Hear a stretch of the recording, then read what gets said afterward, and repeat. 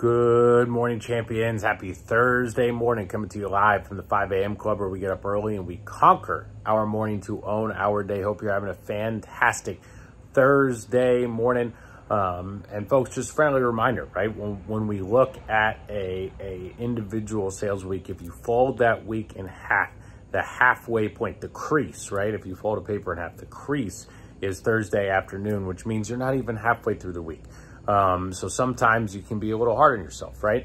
And when we talk about the Joker always being in the deck, it's the fact that if you just put your head down, you stay consistent, you do the same things, you have high energy, and you make sure you're trying to make that connection and sell yourself. If you do that day in and day out, sometimes, you know, really front end loaded AP, right? There's people that have a 10,000 AP Monday and then zeros through Thursday, right? And then there's some people that, you know, zeros Monday, Tuesday, Wednesday, and then Thursday's a $10,000 day.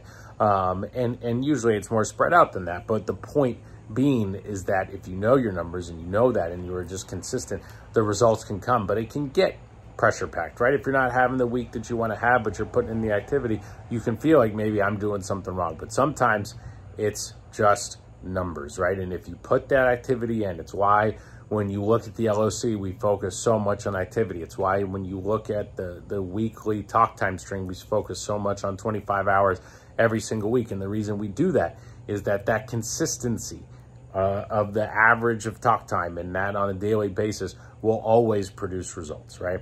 And then as you get consistent at it, you can always improve and you can do that. But even the best sometimes can have a slow start to the week. Sometimes can have a fast start to the week. Sometimes it trickles off. Sometimes it doesn't. Sometimes it increases, right? And so you've just got to understand that and you've got to put that effort in. So I always remind people that on a Thursday morning is that, man, you could still have a massive week because you could have 5 sales just today. And if you are having a good week, you can have the best week you've ever had if you just put your foot in the gas and you continue that. So aspire to be better today than you were yesterday. Do it every single day. You'll be amazed where you end up, folks. Let's have a fantastic Thursday. Make sure you're on the Breakfast Club call. Make sure you're on the National Train. See you guys soon. I'm out.